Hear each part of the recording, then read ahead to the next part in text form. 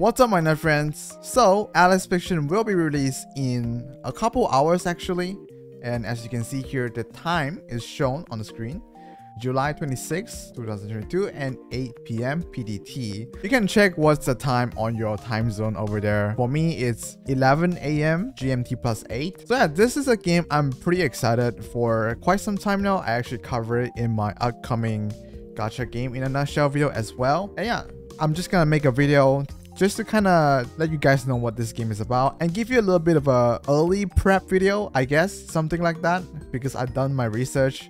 I might as well share it with you all. So the way I do my research is watching Elira stream and True stream. So they actually already did a live stream of the game before the game even launched, just for like promotional sake. So how does the game works? It's actually pretty simple. It's a turn-based RPG, but with the twist of having a panel on the bottom of the screen. So this panel will decide how much damage you do and also will decide whether you can use your skill or not. Whenever you connect 3 panels, which is the little orb thing you see, you will get a skill panel. And when you break the skill panel, you will use the special skill that your character used. And for each character, they have different types of special skill.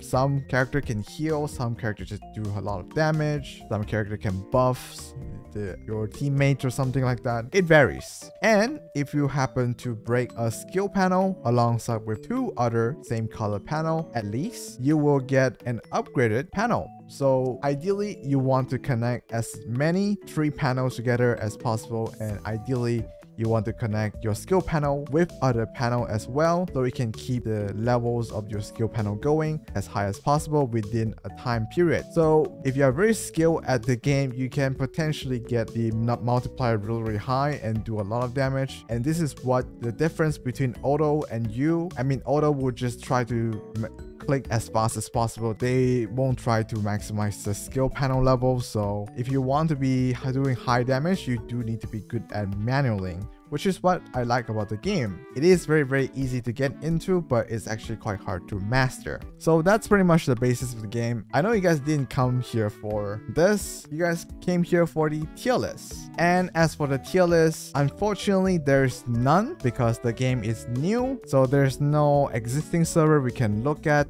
to get a reference. There's only the closed beta, which is not finalized. Anything can change. So kind of take this as a grain of salt. But if you want kind of like a reference point, which you should go for, because it is very important, there is a beginner banner that you cannot skip. So you have to summon that banner. It's like alongside with the tutorial. And in that banner, you will get a guaranteed 3-star, which is the highest rank in the game. So there is 3-star, 2-star, and then 1-star. Only 3 ranks, and of course 3-star being the strongest. And for the closed beta, there's only, I think, around 29 characters is reviewed. Let me check. 26. So in closed beta, there's only 26 characters, and in the launch of the game, I believe there's more than 26 units. There is probably 41 or something around there, because they are showing a lot more units in the Twitter as well.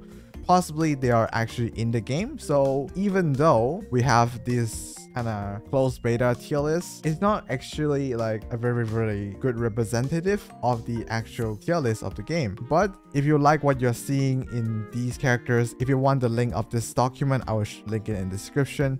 So yeah, so 3-star, as you can see, we have 1, 2, 3, 4, 5 currently available for us to play in a closed beta. And out of all of them, actually every single one of them is great. Pretty much just go for who you like. The top 3 is actually DPS, and these 2 are kind of like a support. So Lancelot, which is an earth attacker. If you didn't know, this game also have elemental systems. It's kind of similar with Alchemy Star, except there is also a dark and light element which counter each other. So Lancelot is an earth attacker, and this is probably one of the best unit, I guess, quote unquote best. She can ignore defense and do additional damage, but the problem is her passive is a little bit hard to utilize, meaning that only if you have 3 earth allies in your team, you can get her passive. So Lancelot is a unit that you kind of need a mono team to function. And starting out, you can go for Lancelot. Honestly, no problem. If you like her, she's really strong. But I personally would go for Musashi just because I like her design a little bit more. She's just more like cheerful and Lancelot is like really angry. I don't like someone who is always so angry looking at me, you know? But yeah, Musashi is cute and her passive is pretty cool. Whenever you only have one attack type unit in your team, you will boost your physical attack by a very significant amount. And this is good starting out because you most likely don't have the resource to level up your units. And if having one attack unit that you invest every single resource into will help out your early game a lot. This is what I feel at least. So I probably will go for Musashi unless I can find better waifus that is released in the global release, then I'll probably go for that then. There's also Amadeus, and which is a light unit like attacker, debuffer, and this is like the only unit that can stun the enemy or something, which is like binding. Pretty cool as well. Hippocrates, a really strong buffer, not really buffer, it's like debuff, remove, and healers. I don't even know what this name is. Asclepius, a really good wood healers.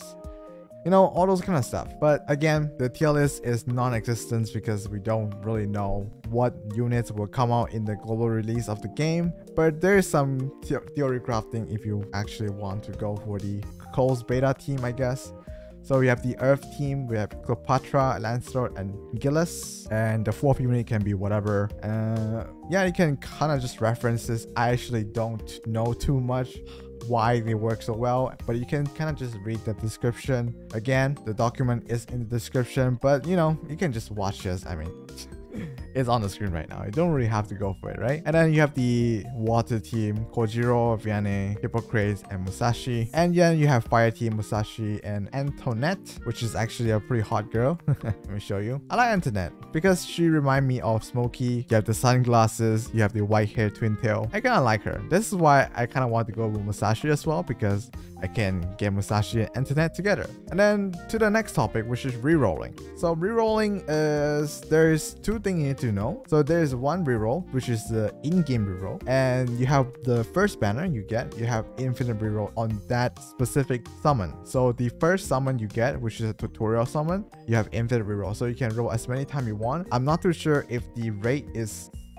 that you can only get 1 3 stars or not. I assume so, because or else people are just gonna spam that forever until they get like 10 6 3 star or something like that. But yeah, I think at least going for 1 3 star and 1 2 star will be something to go for, and that's probably what I would do. I would go for Musashi and Antoinette. And then there is the other type of reroll, which is the reroll we are all familiar with, which is multi-instance and using like a bunch of emulator rerolling at once using your premium currency and stuff.